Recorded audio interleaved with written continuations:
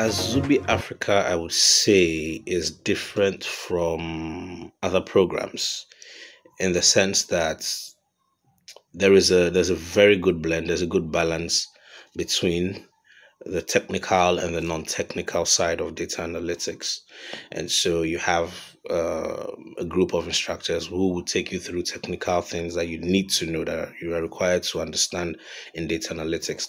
And then you have another set of instructors who will take you through career guidance, such as writing your CV, how to communicate with prospective employers, how to have a good LinkedIn profile, and how to prepare for interviews and all of that. And I thought that was a good blend of both technical and non-technical.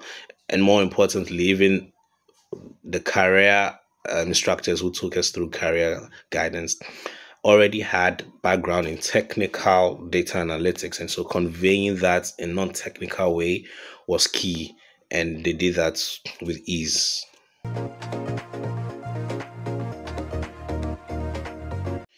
One project I am particularly proud of is my final project, our capstone project, and this is because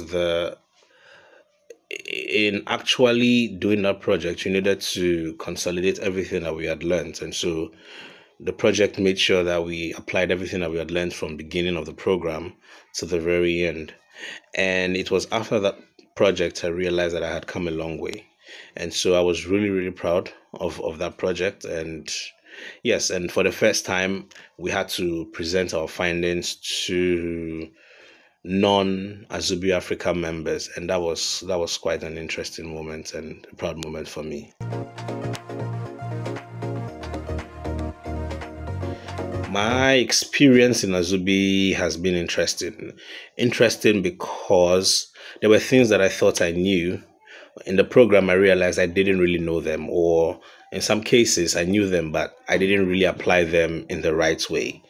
And then also, there were things that I didn't know that I learned for the first time, and it sort of increased my knowledge bank, and so that helped me improve on the things I knew. I got to know about data analytics. I think the Azubi Africa team has a very strong system that forces you to learn, whether you like it or not. So both the instructors and the support team all push you in a certain way to learn as much as you can, and then they're always there to help you and guide you. And so there were instances when you would feel lazy, and then when you're on the one of the sessions, you would have someone like Emmanuel, who happened to be our engineering instructor, always pushing you, say, send me your screenshots, do it, you have to do it, and yeah, that would always push you. You wouldn't want to be the one who's not doing anything. So when you hear things like that, or you see stuff like that, you always want to push and try and do something.